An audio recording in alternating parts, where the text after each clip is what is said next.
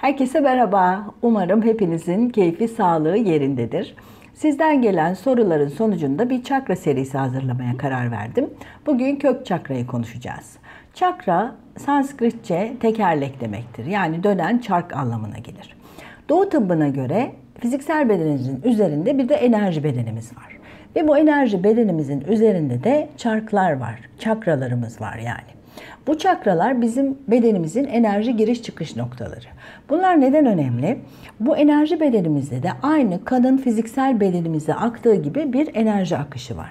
Ve bu çakralarda bir tıkanıklık olduğunda bizim enerji bedenimizde de tıkanıklık oluyor ve o zaman da bazı sorunlar ortaya çıkabiliyor.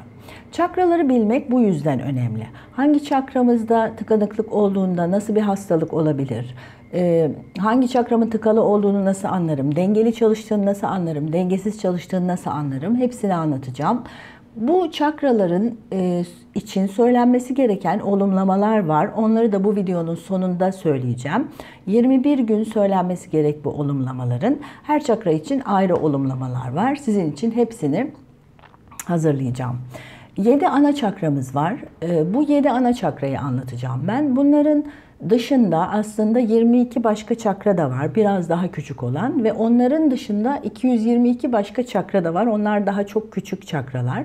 Bu konuyu çok ayrıntılı öğrenmek istiyorsanız, eğer şifacı olmak istiyorsanız, nasıl şifacı olunur, bu enerji konusunda nasıl çalışılır, kendi enerjimi nasıl kullanabilirim gibi bir çekiminiz varsa, ben hep bunu söylerim. Kim neye ilgi duyuyorsa, içinden neyi yapmak gibi bir enerji geliyorsa oraya yönelsin. Bir kitap tavsiye edeceğim. Işığın Elleri kitabın adı. Yazarı Barbara Ann Brennan. Gerçekten çok ayrıntılı bir şekilde hem çakraları hem bu enerji çalışmalarının nasıl yapılacağını anlatılan bir kitap. Dediğim gibi konu uzun ve derin. Bu yüzden bugün yalnızca kök çakrayı konuşacağız. Bu çakramızın dengesizleştiğini nasıl anlarız, nasıl dengeye sokabiliriz gibi. Kök çakramız kuyruk sokumumuzun bittiği yerde ve başlıca işlevi topraklamak. Yani bizim dünyayla, yaşamla bağımızı sağlayan enerji bölgemiz. Kendini kabulleniş, alışkanlıklar, içgüdüler, güven ve korunma ihtiyacı, aile bağları, adalet, dürüstlük, üreme ve beslenme gibi temel yaşamsal dürtülerimizin merkezi. Kök çakrayı tıkayan duygu korkularımız. Bu çakra dengesizleştiğinde hayata karşı güvensiz hisseder, sürekli bir güvence ararız. Güven duymadığımız için de korku hissederiz. İntihar eğilimimiz olabilir, şiddet gösterebiliriz, gelecek kaygımız yüksek olur, gergin, kaybolmuş, amaçsız hissederiz. Maddiyata aşırı düşkün oluruz. Ölüm kaygısı, biri ya da birileri tarafından terk edilme kaygısı gibi kaygılar hissederiz. Alkol problemi gibi problemler de olabilir. Bu çakranın etkilediği organlar kan, omurga, sinir sistemi, bacaklar ve kemiklerdir.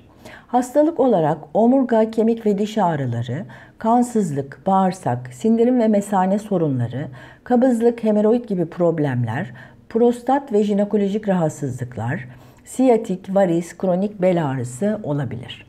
Eğer kök çakranın enerjisi fazlaysa kişi sahiplenici ve baskıcı olur.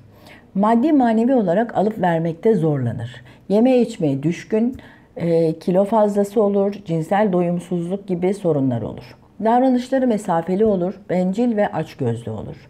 Maddiyatı çok dert eder, kaybetme kaygısı, saplantılar, saldırganlık, gücenme, kızgınlık gibi duygular hisseder. Eğer kök çakramızdaki enerji yeterli değilse o zaman da kişi aşırı tedbirli davranır. Yoğun olarak endişe ve güvensizlik hisleri yaşar, kendi içine çekilir, yaşamdan keyif alamaz, iştahsız, fiziksel olarak çok zayıf olur, eğlence ve cinsellikle hiçbir ilgisi olmaz. Sinirli, tedirgin ve cimridir. Kök çakramızın rengi kırmızıdır. Eğer bu çakranızda enerjisel olarak bir sorun olduğunu düşünüyorsanız iç çamaşırlarınızı kırmızı renkten seçebilirsiniz. Mayolarınızı, bikinilerinizi kırmızı seçebilirsiniz. Kırmızı şort, pantolon giyebilirsiniz. Bu çakranın çalışmasına destek olmak açısından. Kök çakra için kullanabileceğimiz doğal taşları da söylemek istiyorum. Akik taşı ciddiyet, dayanıklılık ve sükunet sağlar. Kendimize güvenimizi arttırır, cinsel organları aktive eder. Hematit taşı güç ve enerji sağlar. Zayıflık duygumuzun üstesinden gelmemize yardım eder. Kırmızı yeşim taşı Bu taş bizi dünyanın temel gücü ve sevgisiyle bağlar. Bize alçak gönüllülüğü ve bencil olmamayı öğretir. Lal taşı, dürtü, irade, özgüven ve başarı sağlar. Cinsel dürtüleri teşvik eder, canlandırıcı bir enerjiye dönüşmelerine yardım eder. Yakut, saflaşma ve değişime götüren yaşamsal bir enerji verir. Bu taşları nasıl kullanacağız? Taşların enerjisinden faydalanmak istediğinde bunların mutlaka tenimize değmesini istiyorum. Yani bazen mesela böyle kolyeler yapıyorlar ama arkasına bir işte gümüş ya da altın plaka yapıyorlar ya da metal her neyse. O zaman o taşın tenimize değmesini, bu da tam öyleymiş mesela. O zaman o taşın tenimize değmesini engelliyor. Halbuki taşla tenimiz direkt temas halinde olmalı. Böyle çıplak şeklinde satılan taşlardan kolyeler alabilirsiniz. Ya da mesela böyle taş dizilmiş bileklikler yapıyorlar. Onlardan kullanabilirsiniz. Yüzüğü de çok tercih etmiyorum. Çünkü yüzükte de taş tam olarak tenimize değmiyor. Yani bu taşın enerjisinin bize geçmesi için tenimize tam temas halinde olmalı. Bunu aklınızda tutun. Tütsü yapmak isterseniz, mesela kök çakra için çalışma yapmak istiyorsunuz o gün. Bir yandan da bir tütsüm yansın istiyorsunuz. Mür tütsüsü ya da sedir ağacı tütsüsü kullanabilirsiniz. Yağ olarak karanfil ve zencefil yağı kullanabilirsiniz. Buhurdanlıkta bu yağları yakıp kokularını hissedebilirsiniz. Alerji konusu önemli. Ben aromaterapide mutlaka o yağa karşı ya da o yağın içindeki maddeye karşı alerjiniz olup olmadığını önceden bir tespit etmenizi istiyorum. Eğer yoksa rahatlıkla tabii ki masaj da yaptırabilirsiniz bu yağlarla.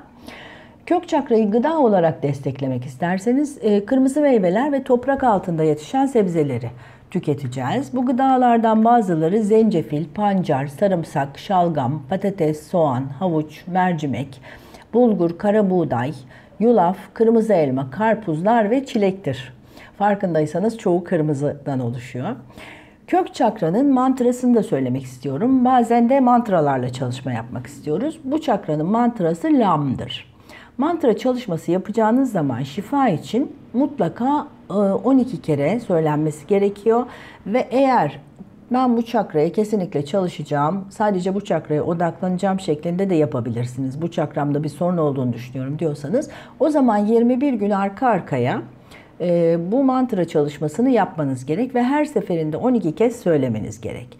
Nasıl yapıyoruz? Kök çakramızla çalışacağımız zaman ne dedim? Kuyruk sokumunun orada kök çakramız.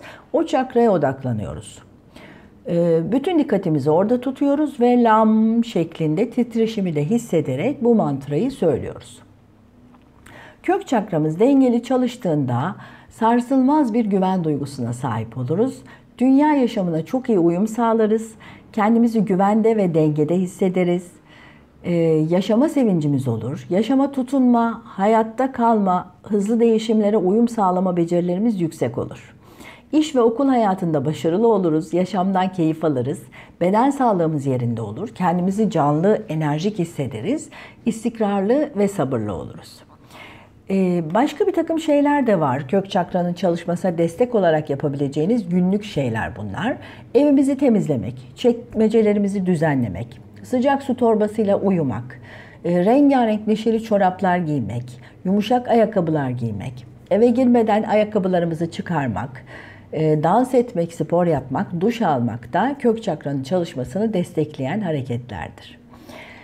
Ve tabii ki kök çakranın elementi toprak olduğu için en önemlisi toprakta yürümek, kumda, çıplak ayakla yürümek, bitkilerle temas etmek, doğal ortamda bulunmak da bu çakramızı dengeye getirecek olan yapabileceğimiz hareketler. Gelelim kök çakramızı güçlendirmek için her gün söylememiz gereken olumlamalara. Bu olumlamaları isterseniz bir kağıda not alın. Gün içinde aklınıza geldikçe istediğiniz kadar söyleyebilirsiniz. Ya da demin söylediğim gibi ben özellikle bu çakra hakkında çalışma yapmak istiyorum derseniz 21 gün arka arkaya diyelim ki sadece kök çakra için olumlamaları söyleyebilirsiniz. Yaşamak istiyorum. Dünyanın ve toprağın enerjisi beni besliyor ve bana şifa veriyor. Madde dünyasının çeşitli oyunları bana zevk veriyor. Dünyayı seviyorum. Vücudumu seviyorum ve onun ihtiyaçlarını yerine getirmek bana zevk veriyor. Olumlamalarımız da bu kadar. Dilerim hayatınıza katkısı olan bir video olmuştur. Sevgiyle kalın, sevgide kalın.